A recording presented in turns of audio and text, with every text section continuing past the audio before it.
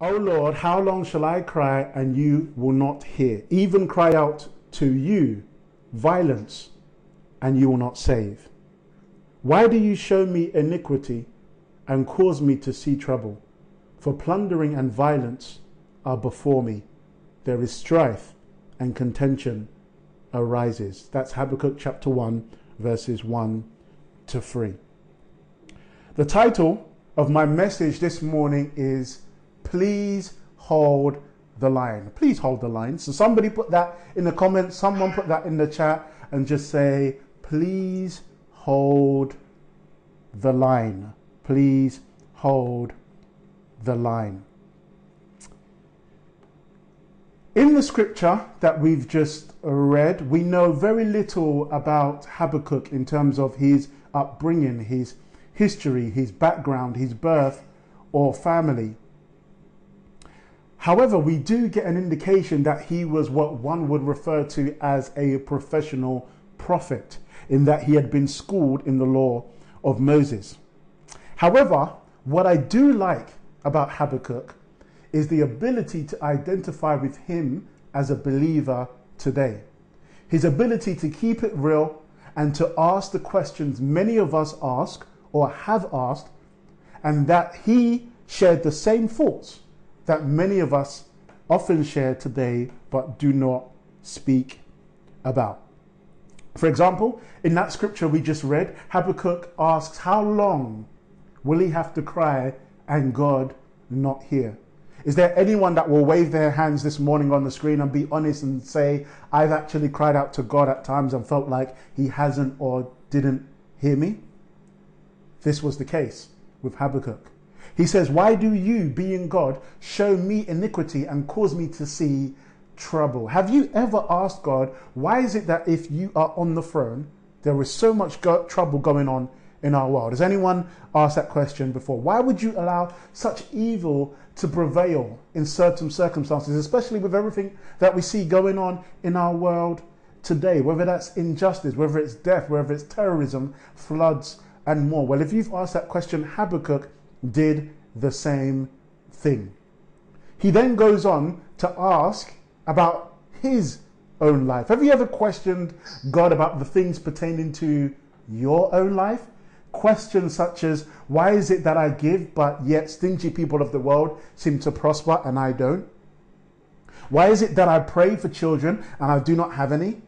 Why is it that people fornicate and I don't? People are adulterers, yet I'm faithful, but yet they seem to get their happily ever after. And I'm keeping myself, trying to do what's right, and you will not provide bail. You will not provide a spouse. You will not provide a way out of this temptation for me. Can anyone be real this morning? Just wave. Don't worry, the person on your left and right can't see you in the screen, so you can just wave.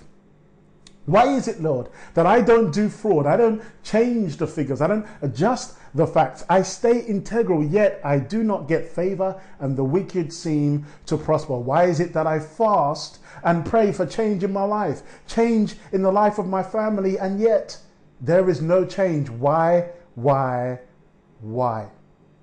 Habakkuk, like many of us, at times, if not at this time, had questions for God.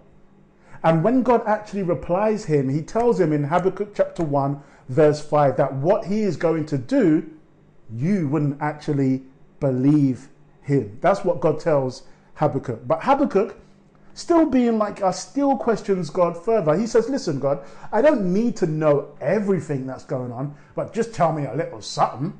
Have you ever been there in that place in life where it's like, God, I don't need to know the whole picture, but just give me a little inkling, a little something. Maybe someone told you this is what God is going to do in your life, and you thought, that's great, but how about God just tell me himself?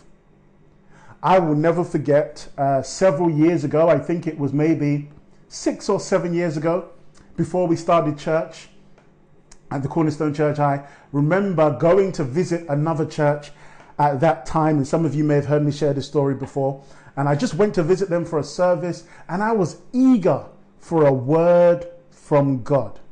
I was in a relationship at that time that I wasn't sure if this was God's will or not. Should it work? Should it not work? Should we stay together? And I wanted answers. And I went to this church and I was sitting in service. I was eager for a word.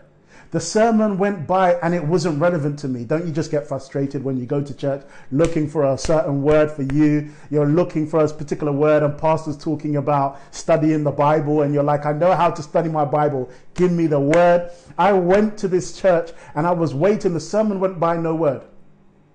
And so at the end of the sermon, they said, if you would like prayer, come up for prayer.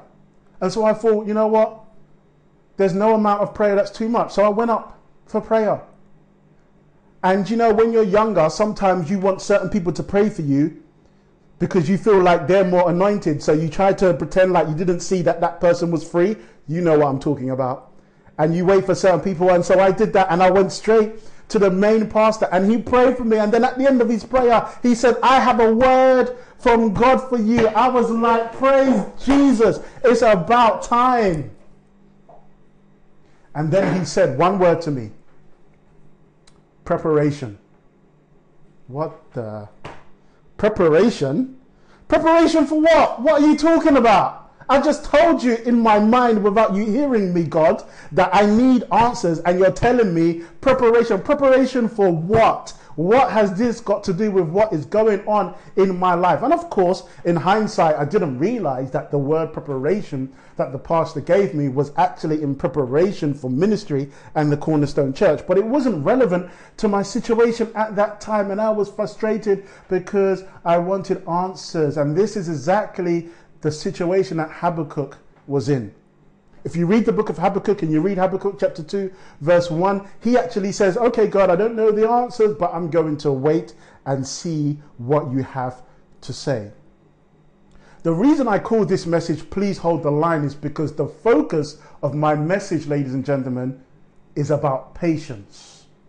And that's what I want to talk to us about today. Patience. Lord, why not this? Why not that? Patience. Lord, this person's going to win the election. Actually, let's just be patient and see.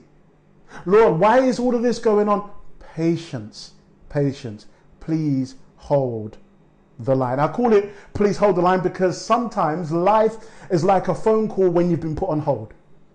You have that initial conversation or message before you are told what? Please hold the line or please wait. And so you're waiting to be connected. You don't know when the line is going to go through, but you wait. In fact, sometimes you do other things whilst you're waiting, but you're still attentive to when the line might go through. So you stay prepared and ensure that you are in an environment that would still allow you to take the call without distractions or noise. And sometimes that's how it is with certain areas in our lives. We have to be patient as to when God is going to connect us to particular areas or things while still living our day-to-day life in a conducive and expectant manner. Sometimes I know we get frustrated waiting and we want to hang up, which would metaphorically in this instance represent giving up.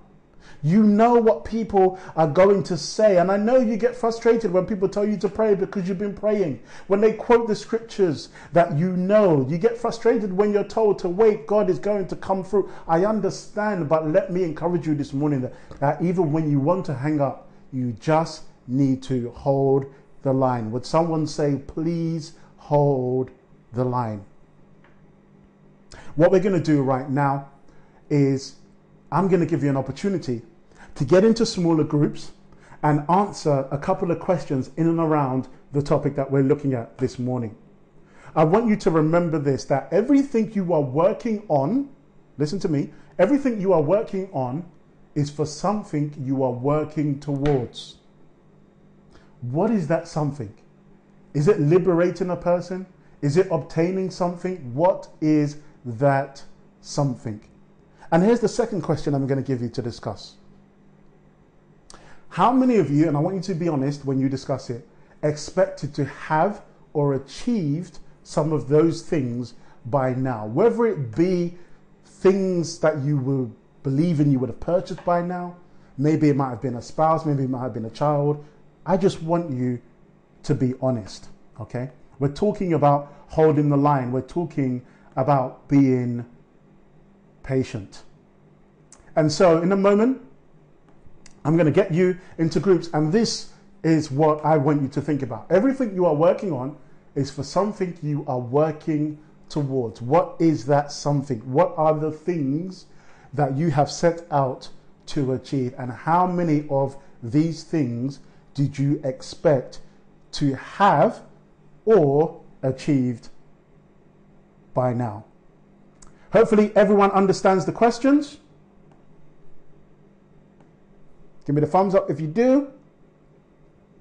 All right, fantastic. I'm going to give you about 5 minutes to discuss this, and then we will be back to continue this morning. Thank you so much for your feedback. Just thinking about those questions, and that second question in particular, what have you ever wondered, what have you expected to have achieved by now? Have you ever wondered, we're talking about patience, have you ever wondered on whose clocks you were expected to have had or achieved those things by now? Have you ever wondered? I'll give you an example. When I got engaged, people said to me, finally, about time. And I understood where they were coming from. I wasn't offended. I'm not offended. I totally get it.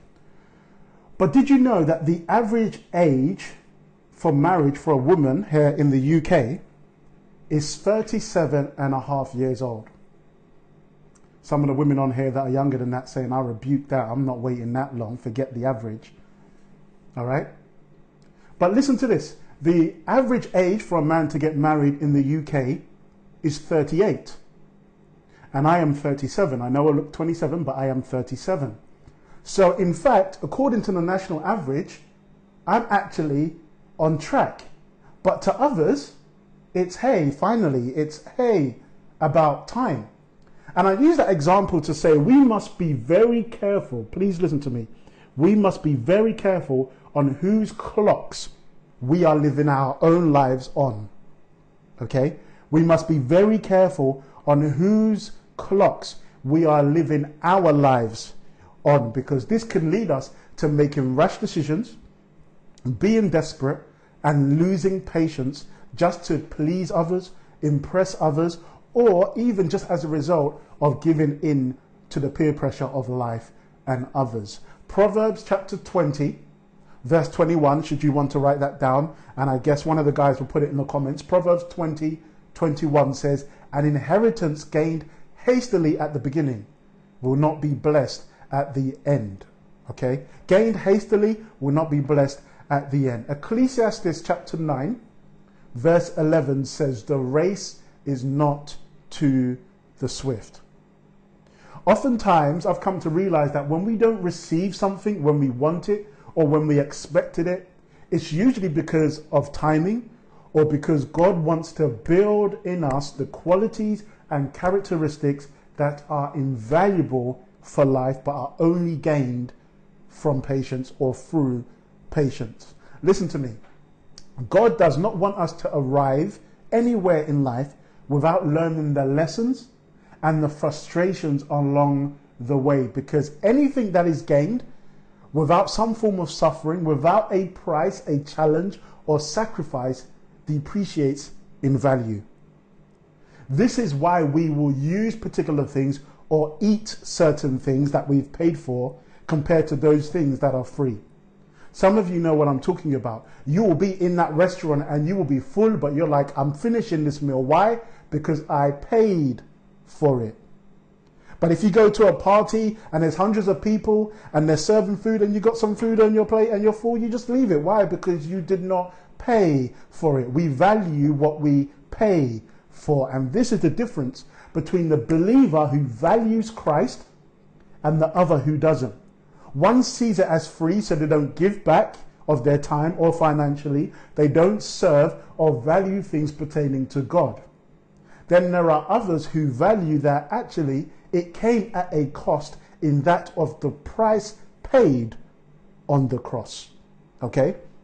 And the Bible is full up with examples of people who had to be patient, whether it was Abraham waiting for a child, whether it was the woman with the issue of blood who waited for 12 years, whether it was the man with an infirmity for 38 years. The Bible is full up of examples of people who had to be patient for various periods of time. David was anointed and went back to tending sheep. And most people don't even know David was anointed 3 times. He had to go through a process of patience and dealing with King Saul. Joseph had to be patient, having a season in the prison before he could get to the palace. Paul, in his suffering, had to be patient to get a trial. He was being passed from pillar to post, from Felix to Justus to Augustus. He had to be patient. So as you await the things you are currently seeking God for, here are the questions you need to ask yourself should you be taking note. Am I exercising patience or doubt? Am I exercising patience or fear? And in case you're not aware, the meaning of patience is the capacity to accept or tolerate delay, problems, or suffering, and here's the key part to the meaning, without becoming annoyed or anxious. Most people think they're patient. Most people think they're walking in patience. Patience isn't just the capacity to accept or tolerate delay or problems, it's the ability to do that. Okay, the ability to accept, tolerate, delay, problems, or suffering without, that's the key part, without becoming annoyed or anxious. And so what you need to be asking yourself rather is, what does God want me to learn in this season of life that I am in? Forget the season that we are in globally. Think about your personal season and ask yourself, what is it that God wants me to learn in this season? Because let me tell you this. Oftentimes, we miss what God wants us to learn and grow in because we're so focused on getting to the destination, getting through this trial. We're so focused on the end that we don't discern the lessons He wants us to learn along the way that build us up for where we're going. And so my question to you is, what areas of your life is patience building in you? Is it teaching you to be more honest? Is it teaching you to be more faithful? Is it teaching you to be more loyal? Is it teaching you to be more kind? Is it teaching you to be trustworthy? Is it teaching you humility? Is it teaching you compassion? Is it teaching you courage? Is it teaching you faith? Is it teaching you self-control? Is it teaching you discipline? Is it teaching you perseverance? What is it that God would have you learn in this season of your life? And what is it teaching you? I'm going to put you back into groups for a few minutes and then we're going to come back and I'm going to close the sermon this morning. And these next questions are what you're going to discuss in your groups this time round. So you might want to take note of them. 2 questions. What areas do you specifically need to be more patient in? And I want you to be honest and open and transparent about it. And then the second question is, how are you going to attempt to achieve this? What areas do you need to be more patient in? And how are you going to attempt to achieve this? We're talking about patience. I'm going to give you a few minutes to discuss this in your groups, and then we will come back and close the service together. I want to leave you with this scripture, which I hope will encourage you, and I'm going to paste it in the chat. And it's James chapter 1, verses 2 to 3. It says, "My brethren, count it all joy when you fall into various trials, knowing that the testing of your faith produces favor." Is that what it says? Produces growth. Is that what it says? Produces patience. All of the testing that you're facing in this season of your life, Lord, this lockdown, Lord, this singleness, Lord, this challenge in my marriage, Lord, this challenge with my job, Lord, this challenge with being out of work, it's testing your faith, which will lead to the ability to produce patience in your life. Would you take a moment wherever you are right now just to bow your heads and speak to God about those areas in your life where you need him to develop that patience within your heart? Would you just say, Lord, I've been frustrated with this area in my life, with that area in my life. I've been frustrated and not knowing the answers, and I've been a control freak and I've wanted to know the whole picture. Lord, help me to develop patience, knowing that the testing leads to patience, that the patience ultimately will lead to the growth and the qualities and the characteristics that I need to be able to do the things that you have called me to do. In Jesus' name.